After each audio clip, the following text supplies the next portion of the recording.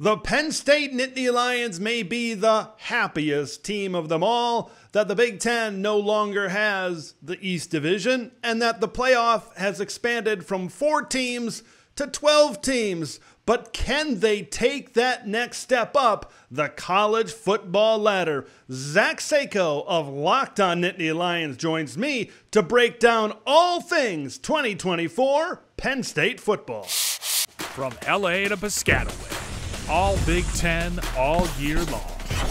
This is Big Ten 10.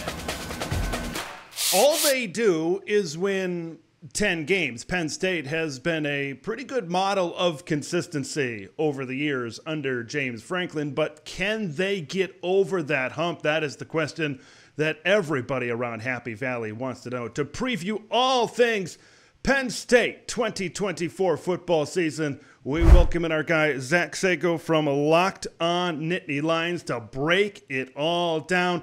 You know, when you lose 2 coordinators, Zach, at a program like maybe a Penn State, you might think, well, that's just the nature of doing business. That's the nature of winning 10 football games. But maybe it's a little bit more complicated for the Penn State Nittany Lions. You look at things on the defensive side of the ball, yeah. You look at a really good defensive coach in Manny Diaz. He goes to get a head coaching opportunity at Duke. He coached a fantastic defense last year at Penn State. But you look at the offensive side of the ball, and it's a little bit different. Mike Yurcich does not finish the season, and now they bring in a new offensive coordinator, who a lot of people are excited about, in Andy Kotelnicki. How does the story of the moving musical chairs of these coordinators kind of tell what could happen here as we look forward to 2024? Yeah, if you're losing your offensive coordinator or any of your coordinators by choice, then that isn't exactly a good thing in college or pro athletics. And Mike Yurcich wasn't getting the results.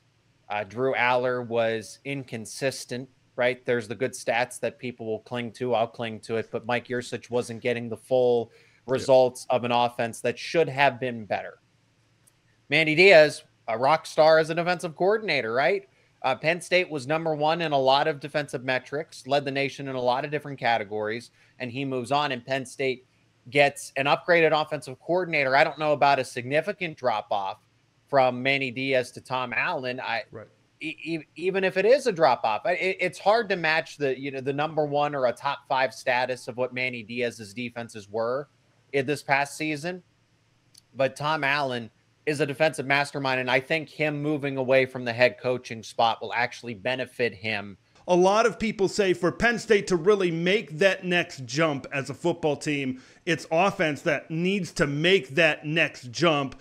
And we want to start with Andy Kotelnicki coming in because a lot of people believe that Andy and his creativity coming over from Kansas could maybe be that missing piece for this offense to really take a big step up and maybe be one of the Big Ten's best offenses here in 2024. What gives you confidence that Andy Kotelnicki is a significant upgrade over what Penn State has had at this OC spot in the past?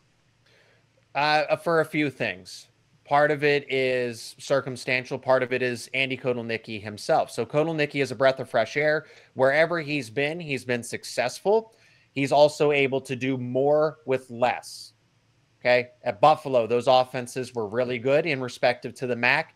Kansas had a top 10 ground game. And I know Big 12 defenses, I get that, but this was Kansas. Andy Kotelnicki was able to make their 3rd-string walk-on quarterback look good when the 1st and 2nd-string quarterbacks were hurt. The walk-on was able to run the offense. So now you have a 5-star quarterback. Now you have a 5-star running back and a high-end 4-star in Kaytron. But Singleton and Allen are essentially, they're different running backs, but they're their same overall kind of caliber. You're getting a really good 1-2 punch there rather than just Devin Neal at Kansas. And the wide receivers, I mean, Kansas made their wide receivers look very good in this past season. So you're just getting a new, different look kind of offense in the Big Ten. You're getting Andy Kotelnicki, who just understands, loves football, and gets to do more with more now. You're also not facing a defensive guy outside of Ohio State. The other top teams in the Big Ten, as far as defenses go, Michigan, Iowa, Nebraska. I know they still got to play Wisconsin.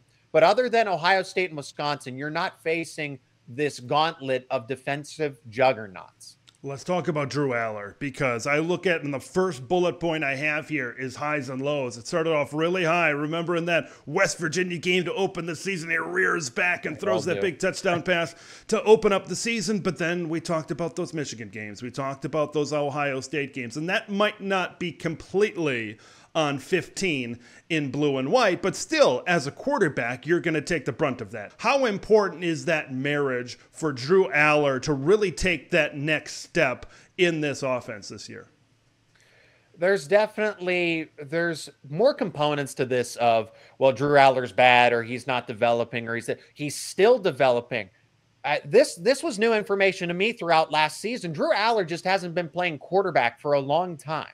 I think Drew Allar had a good season. That's a first-year college starter. He's 19 years old, turning 20 now, going into his third year, and just hasn't had a long track record of playing quarterback. Plus, you had an offensive coordinator that you have a 5-star quarterback, and you continually took the football out of his hands.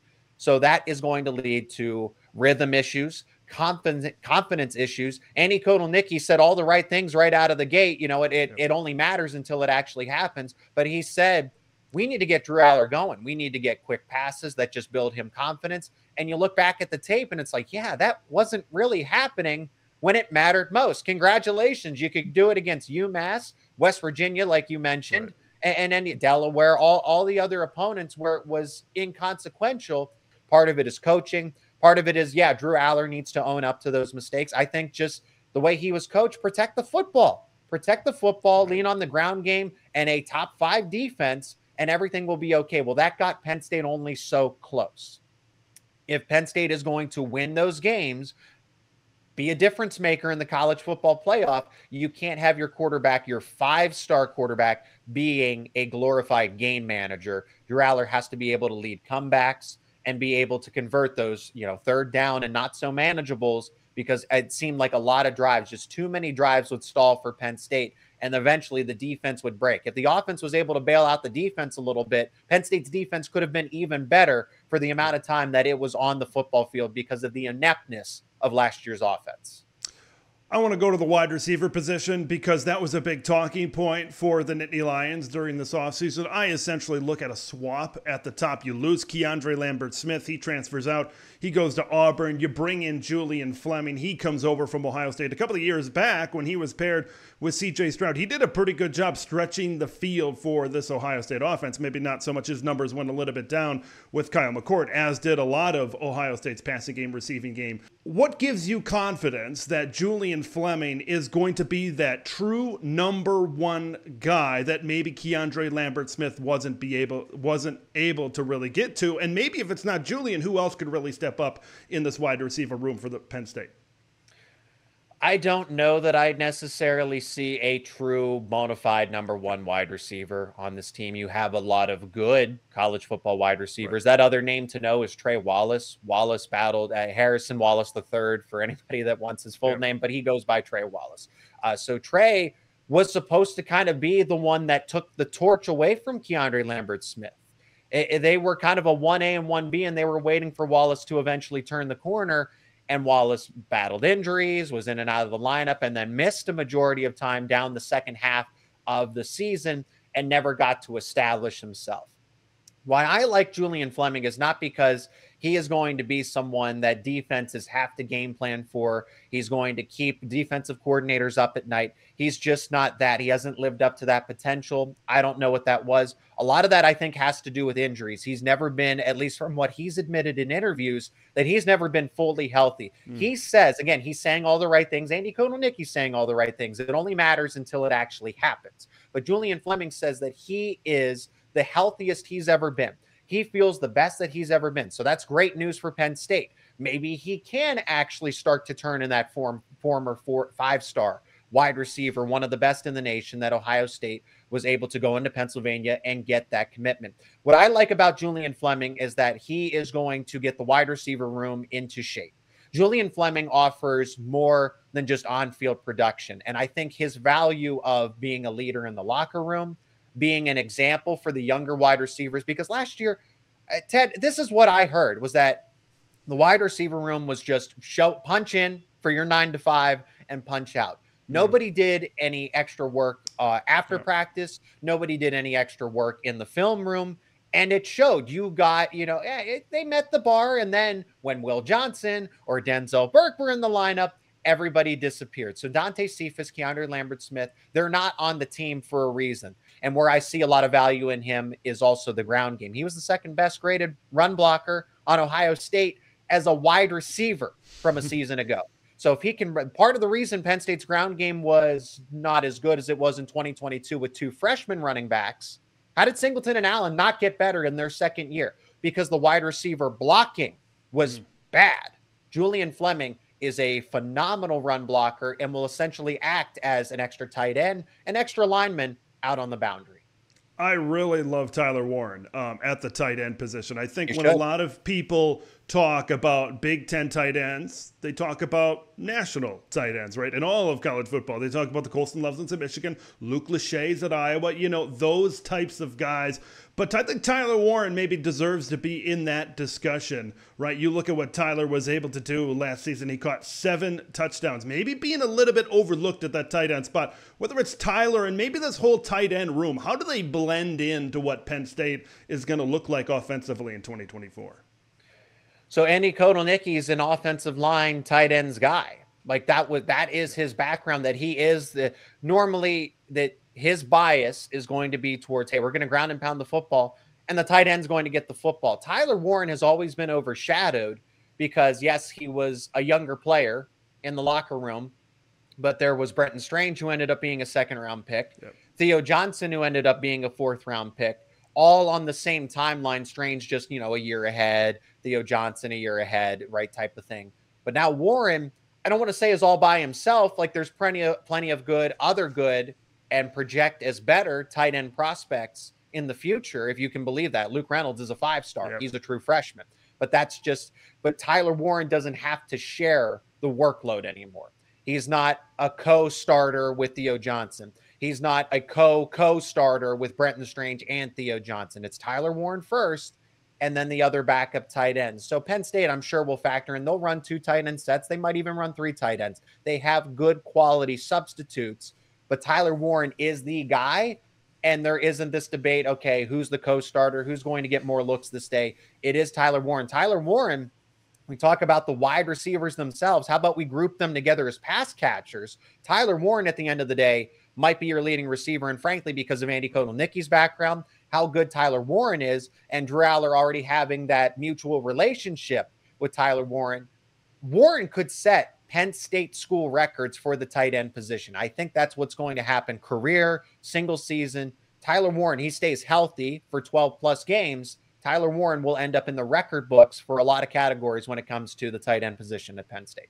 For all those reasons you mentioned, he's got to be in that same conversation as maybe some of the top tight ends in the Big Ten. Did we bury the lead a little bit? Maybe. But Nick Singleton and Kaytron Allen in the run game, to me, it's slightly insane that these guys maybe flew under the radar a little bit in the Big Ten and maybe nationally last year, because they combined for over 1,600 yards and 16 touchdowns in a down year, maybe compared to what they did as freshmen the year before. When you look at this run game, what needs to happen for these two to maximize their potential? Specifically looking at Nick Singleton to maybe get back to that explosiveness that we saw during his freshman campaign.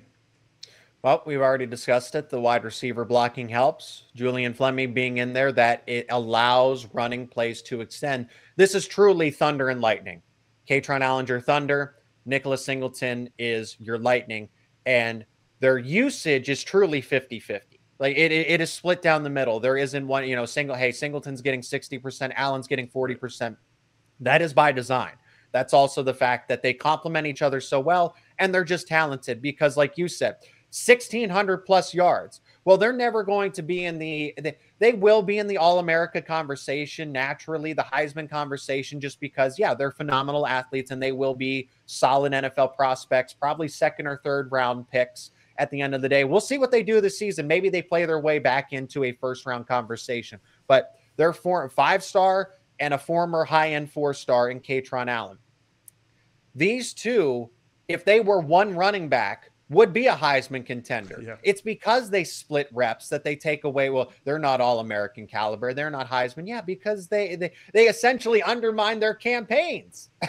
That's what they do. But that is because Penn State wants to have them. Notice how both of them stayed healthy the entire season. They both, because they're not running the tread on the tires. They complement each other well, and then you can use both of them strategically. And James Franklin has said that we want both of our running backs to be as close to 100% as possible going into the fourth quarter, and they got that every single game of the season. Let's head to the offensive line, because if those backs are going to have that great year, it's going to be up to the big boys up front to really pave the way. Of course, Olu Fashanu is an NFL player, first-round NFL draft pick on that offensive line. And then when you kind of look at what's coming back, you got two guys that were honorable mention all Big Ten, including Sal Wormley over there, started all 13 games at right guard last season. You look at Nolan Rucci, who was highly rated from Wisconsin, didn't really work out in Madison. Now he's coming in, maybe projected to be a starter on this Nittany Lions offensive line this season. How do you see all of these moving parts gelling together up front? I would say the offensive line is one of my biggest concerns for this Penn State team. Okay. And they were good. They were okay to slightly above average last season. I know they had Olu Fashanu, but they didn't. And I think part of that has to do with scheme. I think Mike Yurcich affected a lot of position groups that just it's only going to show up so much. And offensive line doesn't show up in the box score. You have to look at Pro Football Focus. You have to watch tape to actually understand what's going on here. But let's look at it this way, Ted. Olu Fashanu was a top 15 pick. Hunter Norzad was, I think, a 5th-round pick. Maybe he was a 6th. It's slipping my mind. And Caden Wallace was a 3rd-round pick. Yep. So everyone liked to harp on Caden Wallace, saying he wasn't that good, he should be benched. And he ends up becoming a day 2 NFL draft pick by the New England Patriots. So now you're losing 3 NFL veterans on a line that was okay to slightly above average. Logically, that's not good. Okay. And I look at this offensive line, Sal Wormley comes back. You have JB Nelson, who was really good a season ago and was in and out of the lineup with some injuries, but ultimately was another good complementary part to this line. I look at and Nolan Rucci comes in, didn't work out Wisconsin. He's added about 12 pounds of good weight, 15 pounds of good weight. And that bodes well for Penn State. But you have a new blindside left tackle. You don't have that chemistry that you had before. You have a new center and most likely Nick Dawkins here. You do have an incredible freshman player in Cooper Cousins. He'll factor into a lot of playing time, and he can play center, guard, tackle. I think ultimately he will be a co-starter or a full-time starter by the end of the season. He is that good. He will burn his red shirt. But this Penn State offensive line is going to have to gel quickly. And right now I don't see, again, Olu Fashanu, top 15 pick. Caden Wallace, a 3rd-round pick. Hunter Norzad, a day 3 pick. Other than JB Nelson, I don't see a bona fide NFL draft prospect on this offensive line at this given time. Penn State does have the talent there, but when is the talent actually going to show up? I think they will gel just fine. I think Andy Kotelnicki will help them out. But I have to admit that offensive line is concerning because I don't see another Olu Fashanu. I don't see another Caden Wallace. I think JB Nelson is as close as it gets, and everybody else is kind of there together. But they have a future in the NFL, just not as a 3rd, 4th, 5th, 6th-round pick. I think JB Nelson right now is the only one that would be draftable. Will those recruiting wins translate into developmental wins, TBD, on the offensive line? Let's head over to defense. Man, was this a unit on top of a unit last year that Manny Diaz was coordinating. We've already touched on it. Former Indiana head coach Tom Allen comes into a unit that still looks pretty darn good this season, but they are losing some very key pieces. How about Chop Robinson and Adisa Isaac on the defensive line? How about Kalen King, Johnny Dixon, Daquan Hardy in the secondary? There are some pieces that have left Happy Valley, certainly, this season. But when I look at that pass rush combination this season, an all Big Ten linebacker and Abdul Carter moving to the edge on one side. You look at Dan Dennis Sutton On to the other side, that is going to be insanely difficult to stop. Do you see this as the best Big Ten pass rush and maybe one of the best pass rush combinations in the country? I think it should be definitely up there. Not only in the Big Ten, of course, you have JT Tuimoloau. I'm going to bring up Ohio State a lot. Like I said, they're probably my national champion pick. JT Tuimoloau and Jack Sawyer should have entered the NFL draft. They did not. They would have been, I think Tuimoloau would have been a first-round pick, and I think Sawyer, depending on how he would have done at the combine and everything else, player interviews, probably would have been a second or a third-round pick, third at the latest, right? Denied Dennis Sutton, Abdul Carter, you would like from Penn State's perspective, you think that they would translate. Abdul Carter, suppose some people have him in mock drafts as a future first-round pick. Denied Dennis Sutton really isn't in that conversation from the national media perspective, and he should be. He's a former five-star. He almost flipped to Georgia once upon a time when it was the class of 2022 recruiting, and Penn State was able to retain him. Denied Dennis Sutton is going to turn it, like he's turning into a true leader. His emotion, his energy is very difficult to match, but it helps raise the bar for everybody else. Like he is a different kind of person, and you need that energy to inspire the rest of the team. Not that Penn State needs a lot of inspiration, but when you have somebody like that out there, it's a lot easier to get amped up at any point in the game. He is the same as he is from kickoff all the way to the final whistle, whether Penn State's up by 40, down by 40, he has that same level of intensity. So that's what Denied Dennis Sutton is. Abdul Carter's just he causes havoc. He's just a game wrecker wherever you put him, and he's up to 260 pounds. So Abdul Carter has the vision that he has, the speed that he has, the quick first step as he has, and now you put him closer to the quarterback. Now you move him to the line of scrimmage. Yeah, what do you do? What do you do? You keep the running back on one side with Denied Dennis Sutton, or put him on the other side with Abdul Carter, and they can play both sides of the line of scrimmage. It's not like Denied Dennis Sutton has to be attacking the right tackle. Abdul Carter has to attack the blind side. You can rotate them, and then you really don't know what's going on. You can run a lot of stunts. Penn State's defensive line, unlike the offensive line, will be one of its biggest strengths, not one of its biggest question marks. You got back Devon Ellies. You got back Hakeem Beamon. They could have went into the NFL draft. They didn't. And then you add in a class of 2023 that saw a class of 2024 as well that saw all these defensive line prospects. Jameel Lyons is another name to know at the defensive end spot. They're going to end up losing Zariah Fisher to injury, but they have Amin Vanover. They have Smith Vilbert coming back. He had 3 sacks in the Outback Bowl once upon a time against Arkansas. So there is a lot of depth at the defensive end spot itself, and Abdul Carter and Denied Dennis Sutton are the first ones up there, and they're going to be really, really good and cause a lot of pressure, and it just makes Tom Allen's job a lot easier at the end of the day. Penn State feels very confident at linebacker, despite moving an all Big Ten linebacker over to the defensive line in Abdul Carter, as we just mentioned. That linebacker group includes Kobe King up there, an all Big Ten honorable mention, 11 starts last season. Dominic DeLuca and Tony Rojas have Penn State fans very excited at that spot. Do you think that this group, some younger guys within this group, can fill the holes? Because those are pretty big holes to fill with Abdul Carter and, of course, Curtis Jacobs moving on to the next level. Yeah, you're banking on a lot. Linebacker is another one of those big question marks because Tony Rojas has all the potential in the world.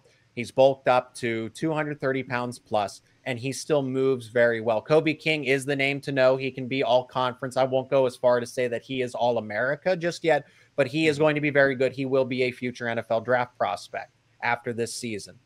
Kalen King, his twin brother, goes to the NFL. Kobe could have gone with him, but I think he wanted to come back and boost the draft stock. He could be a day 2 pick when all's said and done. That's how good Kobe King is. He'll lead the team in tackles. Again, if he stays, I have to preface it, if he stays healthy, plays a full season kind of thing. Tony Rojas has good potential. You don't make that kind of move where you take an all-conference linebacker and move him down to defensive end if you don't think that Tony Rojas and Dom DeLuca can pick up the slack. But Ted, what I will admit is that Penn State might lean towards playing a 4-2-5. They don't need to play a 4-3. I think you settle in, and then that allows you, because you take away Abdul Carter. So, and they can always move him back if they need to, right? Like I said, they have Amin Vanover. Zariah Fisher could come back from injury, but we'll see. He's out indefinitely. Whatever, how long that timeline is, we don't truly know. But Smith-Ville, Jameel Lyons, right? They have other options at defensive end if they did need to move Abdul Carter back. So he's not permanently at defensive end. He can always come back to linebacker. But you run Dominic DeLuca and Kobe King as your two linebackers. KJ Winston, Jalen Reed, the guys at the safety spot almost act as that third hybrid linebacker. Ted, when we talk about this Penn State defense, yes, defensive line, Abdul Carter, Denai Dennis Sutton are important. The potential of Tony Rojas, what Kobe King can do, that's all great. But the best player overall on this defense is safety KJ Winston.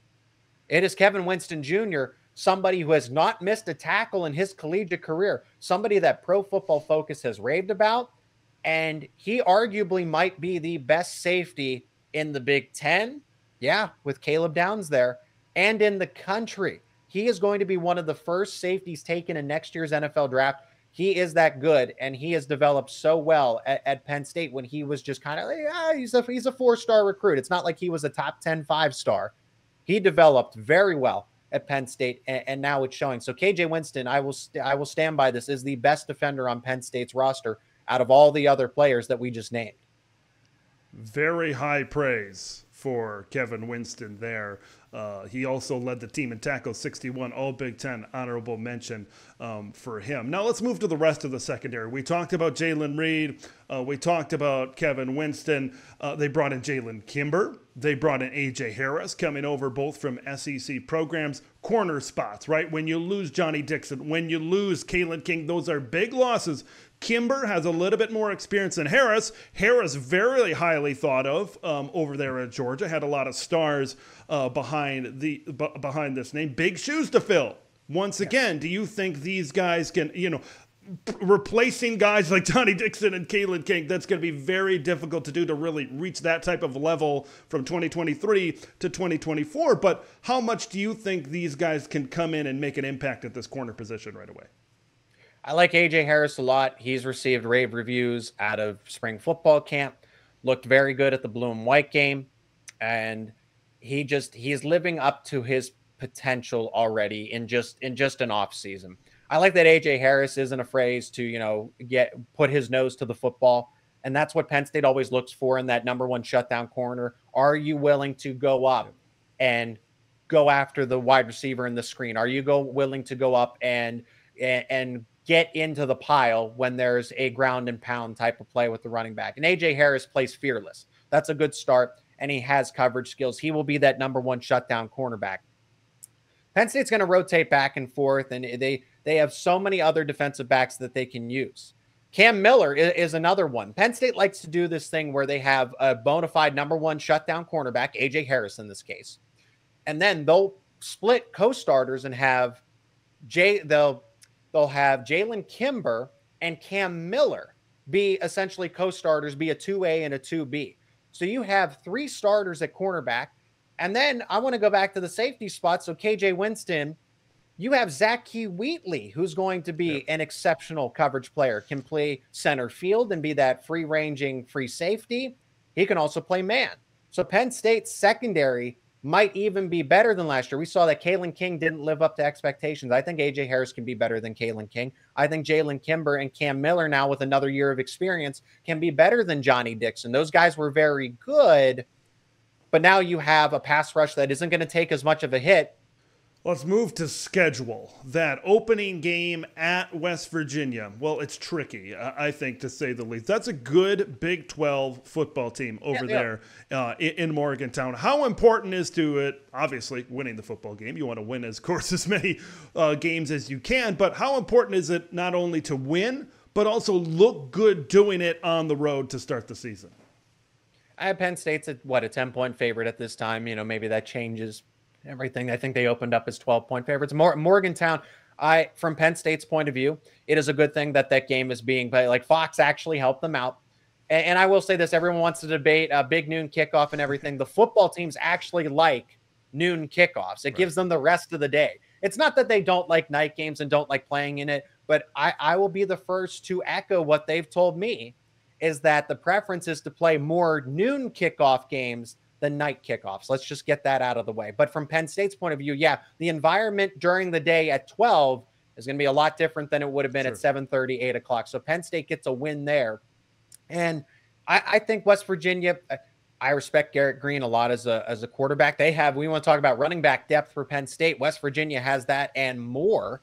So, and they're going to run the football. But Penn State, again, top 5 run defense in terms of yards per play a season ago. They're going to, even though they're going to run maybe more of a 4-2-5, there's more defensive backs on the field. A.J. Harris is not afraid to cover the run. K.J. Winston certainly isn't. Zach Key Wheatley, Jalen Reed, any of them, those safety spots, they all act as hybrid linebackers. So they're not just defensive backs. They essentially act as half linebackers, if you will. So even though Penn State's going to run a 4-2-5, I think they will be fine. And Dom DeLuca is a run defender first. Tyler Elsdon is a run defender first. We haven't mentioned him yet at the linebacker spot. Tony Rojas, Kobe King know how to find the ball carrier.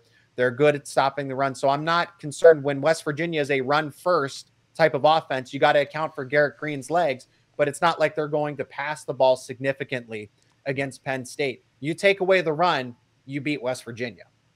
We talked about it through this whole preview. I believe that this is a playoff roster. And also when you look at the rest of the schedule, this seems like a playoff schedule to me. When you avoid Michigan, you get Ohio State at Beaver Stadium in Happy Valley. What are realistic expectations do you view for Penn State this season?